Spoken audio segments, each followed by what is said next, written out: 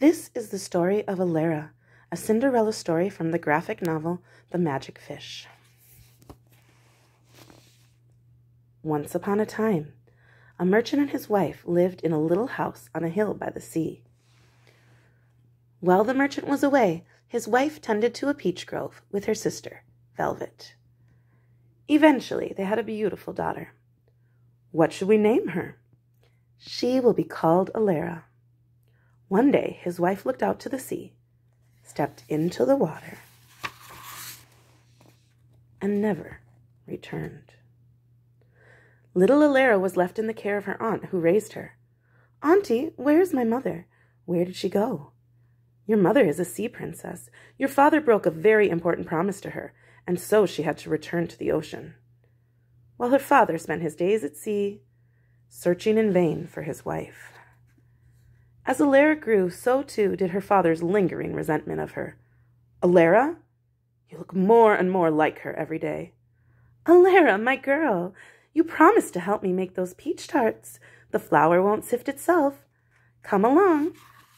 Please excuse us." Alera learned to tend to the peaches as her mother had, and her aunt taught her everything she wished to know, for her aunt knew many secret things. "Auntie, what was my mother like?" "She liked to tend to the grove and look out over the ocean." "Do you think she misses me?" "I know she does."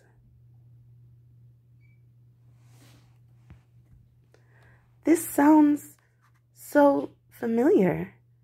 That's a beautiful melody. What is it? This ring? It's a marvelous little treasure from a land of mist. It can't stand to be apart from its bearer. The ring will sing to her if it senses her nearby.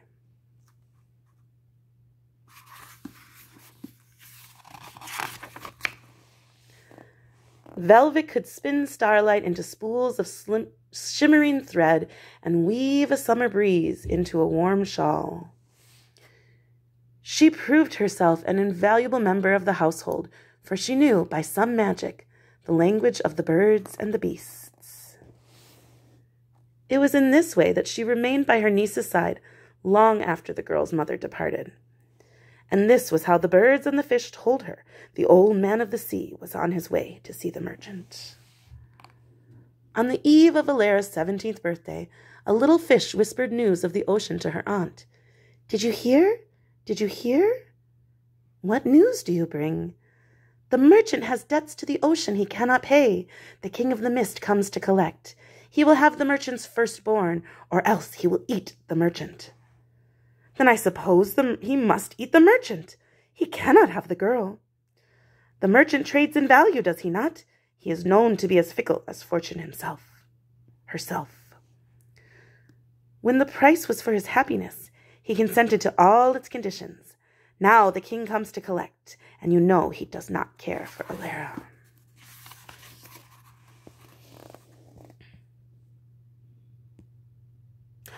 "What is that?"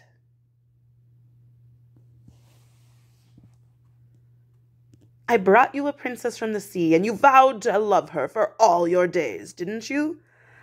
"I did, but she's gone. I owe you nothing." "Your promise to her has nothing to do with your contract with me. She agreed to be your wife she agreed to be yours unless you struck her thrice. Once was an accident, twice was a mistake, a third time and you've lost her forever. That was the vow. Your contract with her is broken. Your contract with me remains, and now I've come to collect your firstborn for my bride, or your soul." "No, as you consented in word and blood." "Oh, bride, I can see you there. Come here." "Have courage. We'll get through this." "What is this about a bride? Nuptials are so exciting." "It occurs to me that marriage is a contract, isn't it?" This man is bound by his own blood to—" "Your contract with him has nothing to do with your contract with her." "Fine. What then are her terms?" "She'll need something to wear for the wedding, of course." "Dresses? Ha! Predictable." Yes, dresses. 3 of them. I want 3 magnificent dresses. The first dress must be made from the essence of the dawn itself, as dazzling as the morning. The second must be made from the evening, as beautiful as moonlight and dark as sable. The third dress must be made of glimmering starlight, gathered from a clear night sky. I will consider your offer only after you present those to me. Those are my terms. I accept. The next day, the light of dawn was a little less brilliant, and Velvet knew the old man had taken its glamour for the first dress.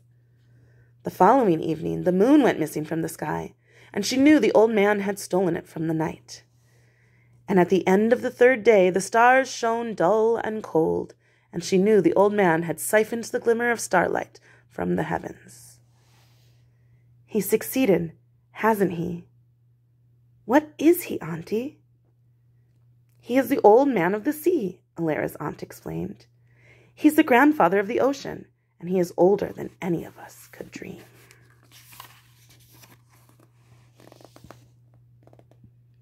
Alera, hold out your hand, darling.